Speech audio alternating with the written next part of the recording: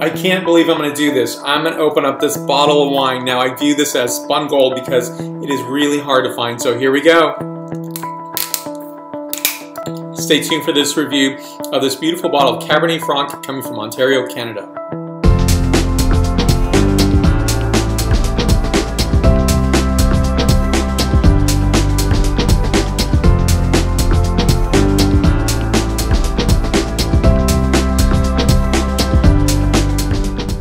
I broke the seal. I opened the bottle up, and for me this is a really kind of a bittersweet moment, only because, and it doesn't have to be, I'll just point it to you that way, it's being in Ontario in May of this year was a great experience, and putting foot on ground, and I've said in another video, and I'll place that video right here on wines from Ontario, Canada, is for me it's really important to put foot on ground because, you know, I can look on a map, I can you know, look at pictures, I can imagine what it's like, I can taste wines from the region, right? But I don't know what that experience is going to be like, and I think that's really important to do.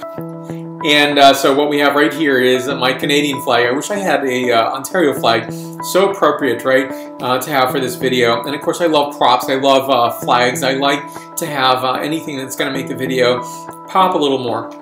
Now, for me, I actually could have done this video, you know, 2 months ago, or a month and a half ago at least. I looked at my queue and I thought, the only reason I didn't, is for me, getting wines from Ontario is rather difficult. I can get any ice wine I want, right? That's easy to get. But when it comes to the non-stickies or the non-sweet wines from Canada, it's really, really hard to get. I think in the future that's going to change. I'm an optimist. I believe that that's going to be a different thing. You get to meet the people who are producing the wines.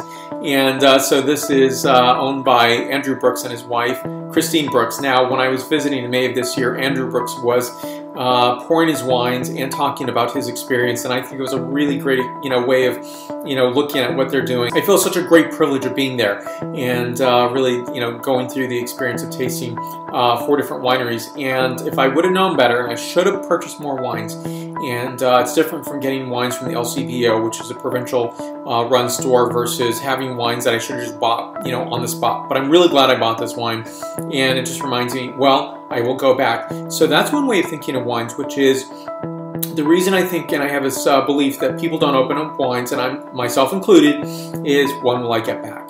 When will I be able to get that wine again and re-enjoy that experience, or, you know, visit that experience again, shall we say, a little bit better said. But for me, that's a really great way of thinking of wine. Don't, you know, make it so rare or so difficult or out of your reach, right? I find that when I'm more positive and put it out there in the universe, shall we say, about maybe a specific region, I want to go back again.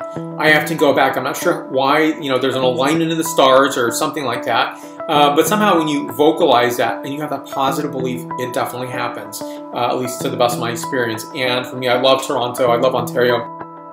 So for me, I think this wine is absolutely exemplary. And so Cabernet Franc is the #1 Vitis vinifera wine produced in Ontario.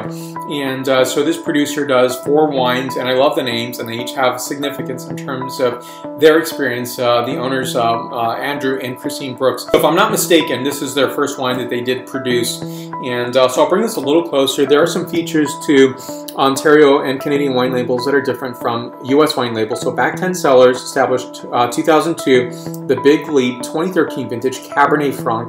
VQA's Lincoln Lakeshore. Now the VQA's Vintners Quality Alliance, which also is speaking of the specific sub-region. So there are 3 larger regions, Niagara, and so this is a sub-region in Niagara. So maybe you can view this as a sub-appellation. Side here, you're going to see some comments about the wine itself. And also it talks about the alcohol content, which is 13% ABV. And VQA is this certification here, so Vintners Quality Alliance. And so this is not, you can't just put this on a label, you have to earn this label. And it's a beautiful quality produced wine, screw cap. So they have 3 other wines, the Big Reach Riesling, as well as rose-colored glasses rosé, as well as Blood, Sweat, and Years Pinot Noir. That really refers to the difficulty of creating Pinot Noir.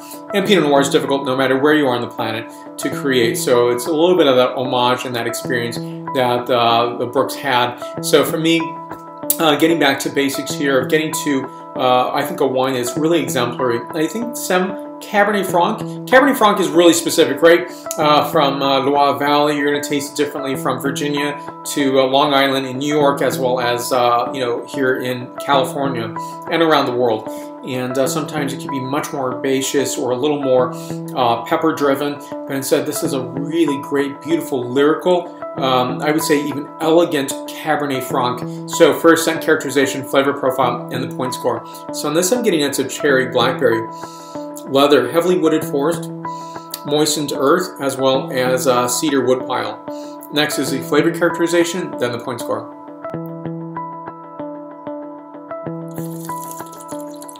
Notes on this wine include cherry, cassis, pepper, thyme, bay leaf, and a hint of cardamom. This wine is a 9.3 out of my 10.0 scale. I think that has 93 points out of 100 points. And for me, again, I'm going to go back to Ontario. I hope at some point, if you do go to Toronto, you should look out for resources. I'll put my tour operator that I went on to visit this particular winery, and they do, different wineries on every single tour they do.